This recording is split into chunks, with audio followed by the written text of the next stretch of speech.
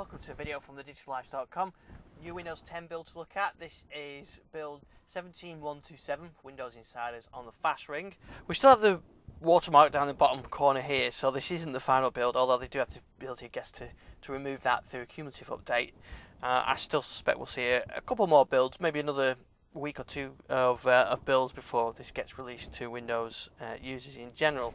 So what's new in this build? Well, as you can expect this late stage, there's not a huge amount of improvements, but there is actually some changes to Cortana, and there's a new profile page. So this is like the new profile page. I can add app reminders and to-do lists, and if I click on here I can edit the list. I won't click on that because it'll show all my personal details, but that's where you can add your places, your home, your work, frequent places you visit, that kind of thing. So it's a bit of a change, and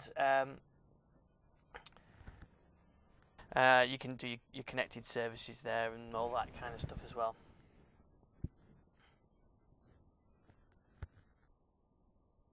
So this is rolling out to Redstone 4 and Redstone 5 builds actually as well. So, but this is a Redstone 4 build. Okay, what else has changed? Well, that's really the main change. There is a change for Windows Mixed Reality users. If you've been watching the previous videos, you know that they've introduced some new features, but also some bugs for Windows Mixed Reality with these builds. And they fixed an issue where the inbox apps failed to load inside of Windows Mixed Reality. So that's like the issue with the mail app or something else not working. They've still got issues where newly placed holograms appear empty and the shell may restart when switching between places. So there's still some issues, probably two issues I guess that's left now. Hopefully they get them fixed and then this get included within the final release. There's some other changes, things they fixed.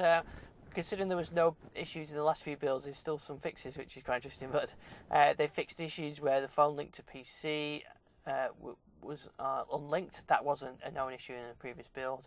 They fixed issue with Edge crashing certain extensions. That wasn't mentioned. Narrator fixes, some reading fixes, and some Japanese language fixes as well. There's no known issues in this build, Microsoft say. So that's it. That's the changes for Redstone 4. 17127. We still don't have an official name on it. I think it's going to be called the Spring Creators Update, but we don't really know. There's been a few rumours. We'll have to wait and see.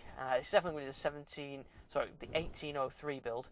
That's going to be the build timestamp, for March 2018.